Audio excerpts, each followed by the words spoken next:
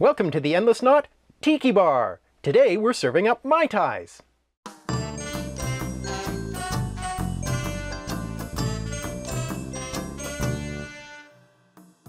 When you hear Tiki Bar, you may think of Hawaiian shirts, tiki torches, grass skirts, and leis. And you wouldn't be wrong, but as always, there's more to the story.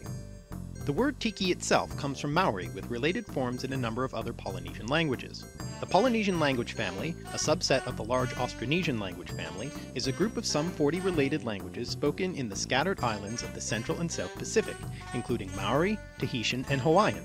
Owing to their relatively recent spread, the languages still show fairly strong resemblances with similar sounds and much related vocabulary. In Maori, Tiki is the name of the first created man, or the creator of the first man.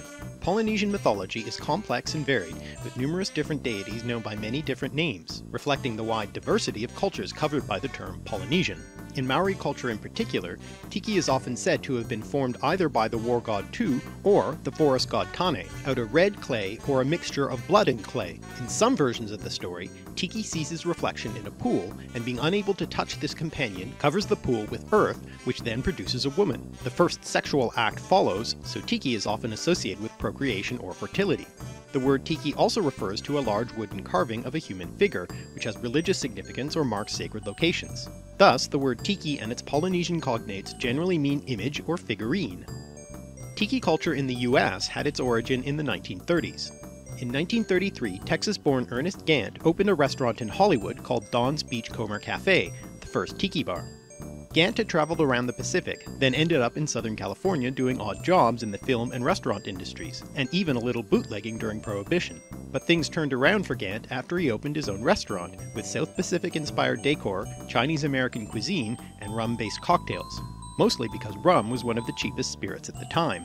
Soon renamed as Don the Beachcomber, it became trendy, drawing some of the Hollywood elite, and while Gantt was deployed in World War II, his soon-to-be ex-wife, Sunny Sund, continued the success of the chain of restaurants and expanded into 16 locations. Oh, and after years of everyone assuming it was his name, Gantt eventually legally changed his name to Don Beach. Don the Beachcomber also inspired competition. In 1934, Vic Bergeron, born in California to a French-Canadian father, opened a restaurant named Hinky Dinks in Oakland. But after visiting Don the Beachcomber's bar, he changed the decor and menu to a Polynesian-inspired style and renamed it Trader Vic's, inventing a whole new persona of a South Pacific traveler for himself.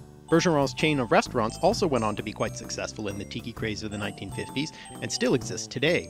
And it's possibly through Trader Vic's that the word tiki started being used for this mid-century pop culture trend. But to tell that story, I have to go all the way back to the 19th century and the World's Fair. The first World's Fair, London's great exhibition organised by Prince Albert in 1851, kicked off the practice of these grand celebrations of industrial progress. Its featured attraction, the Crystal Palace, is the perfect reflection of Victorian notions of industrial progress and Britain's paramount world influence. Later, as the United States star was rising at the end of the 19th century, the 1893 fair marked American ascendancy and growing sense of American exceptionalism.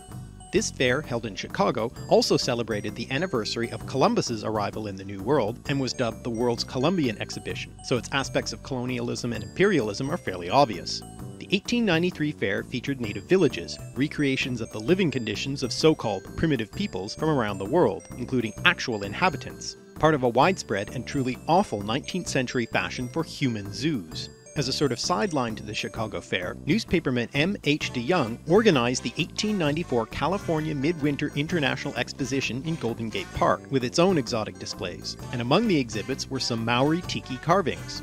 After the fair was over, they didn't go back to New Zealand, but continued to be held in the Palace of Fine Arts building, which became the M. H. DeYoung Memorial Museum, where they still are today. At some point, years later, Trader Vic's restaurant started using the image of one of these carvings on the restaurant's menu, which helped establish the style, look, and name of the tiki bar craze. Vic and Beach were friendly rivals throughout the tiki craze, but one ongoing argument between them was who invented the quintessential tiki drink, the Mai Tai.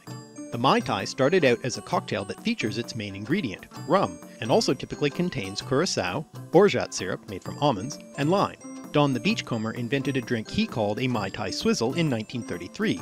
But that recipe is actually quite different from Trader Vic's Mai Tai recipe invented in 1944. The word Mai Tai, which means good, is from Tahitian and has related forms in a variety of Polynesian languages. The story that Trader Vic told is that some Tahitian friends were visiting his restaurant and he mixed up the drink for them. After sipping it, one of them immediately called out, "Mai Tai Roa Ai," which Vic translated as "out of this world, the best." And so that's what he named the drink. Although the Mai Tai has a Tahitian name, none of the ingredients are in any way Polynesian. Rum comes from the Caribbean and is made from the byproducts of the sugarcane refining process. The name is something of a linguistic mystery, perhaps from an English slang word meaning good, excellent, high quality, or odd, which itself may come from a Romany word, or it might come from the Malay word for a rice spirit, or from a Dutch word for a type of large cup, or it might be from the last syllable of the Latin word for sugar, saccharum.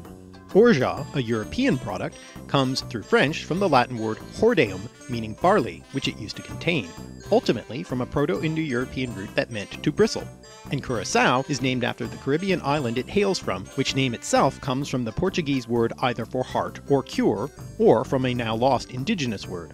So the drink really is emblematic of Tiki culture, being a blend of many cultures topped by a decorative element taken from the South Pacific, in this case the name.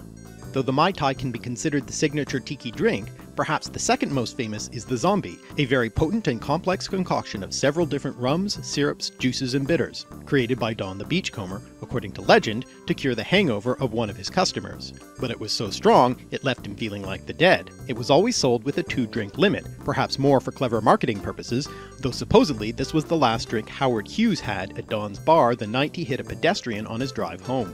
Though the name does have a tropical flair, it certainly isn't connected with the South Pacific, coming instead from Haitian folklore, originally referring to a snake god and later to a reanimated corpse, and ultimately derived from a West African word meaning god or fetish. However, the zombie cocktail does have an important role in the history of the Tiki craze.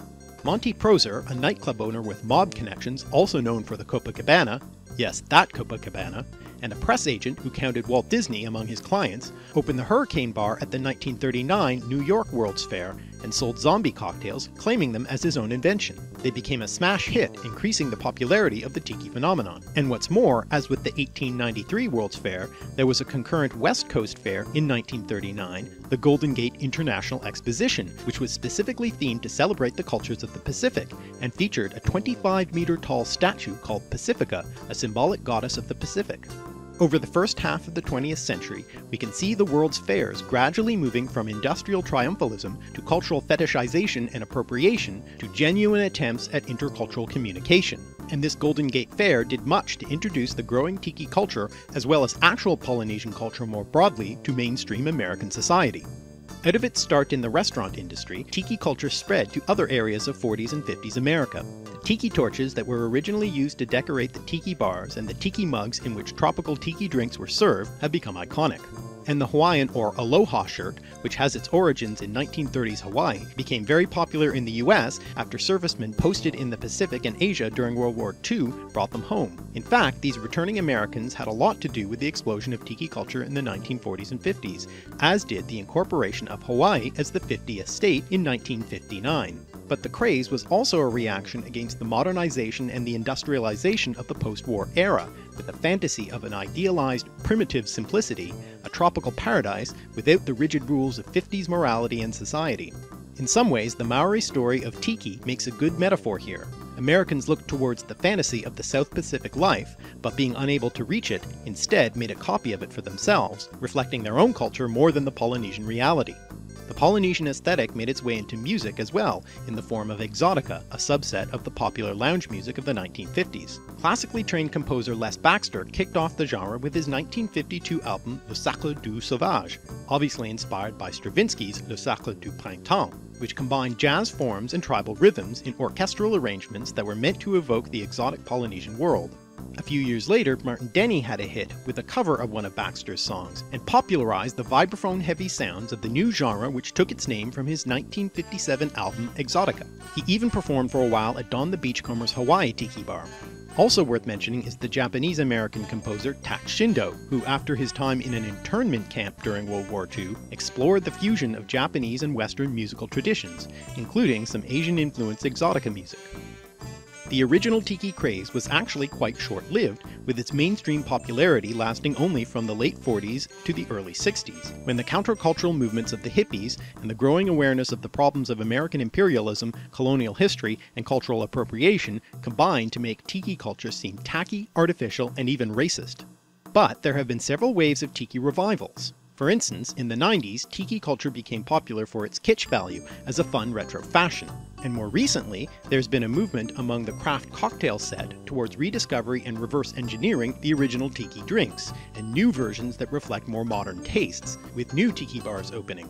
One interesting instance of this recent revival is Tiki Bar TV, which was one of the very first vodcast web series launching in 2005. Made by Canadians about an American cultural trend based on elements of South Pacific and Caribbean societies, it was a highly ironic and self-referential satire on both internet culture and the Tiki phenomenon, and reflects a more postmodern, post-colonial engagement with pop culture.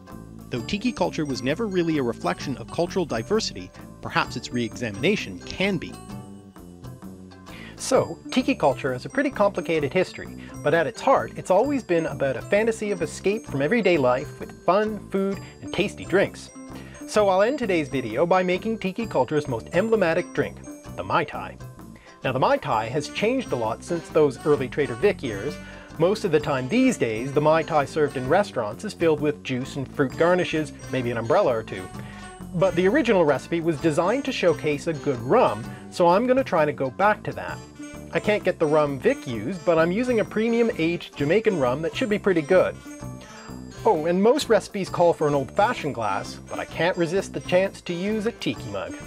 Combine with ice in a shaker. 2 ounces aged Jamaican rum. 1 ounce lime juice. Half an ounce orgeat. Half an ounce orange curacao. 1/4 ounce rich sugar syrup. Shake and strain into a glass filled with crushed ice and garnish with a sprig of fresh mint. Thanks for watching. If you've enjoyed these etymological explorations and cultural connections, please subscribe to this channel to help me make more videos.